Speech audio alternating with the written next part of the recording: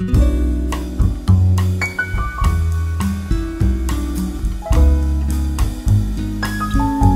right, we have criticized. All right, a very nicely rated opponent.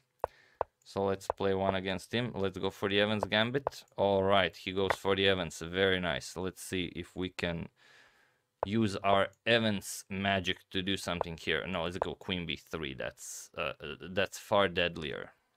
All right, so now he can't play Bishop E6.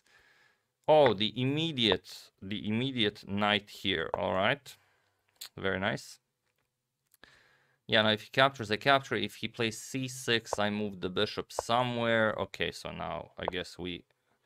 Oh, nice. He could even trap my queen, maybe D5 now. Very nice. There goes the pawn. I capture here, he'll capture here. We castle, maybe some F3 action because the king is on a very silly square. C6 is hanging, so I might even take this. All right, let's capture that. Let's play F3. Okay, bishop G5 first, maybe. F3. Let's open up the F file. Very nice.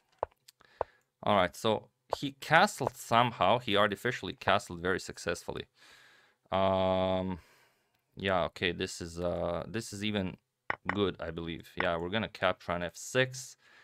If Queen E3, Rook goes back, or I just go King H1. I'll go King H1, I believe. Okay, I have to be careful not to get checkmated here. He's threatening to checkmate me, so C4 just to open up this diagonal for my queen. D5, let's block the bishop. Okay, yeah, we trade here, definitely. No, we don't. No, we don't. Huh. Queen here. Queen F6.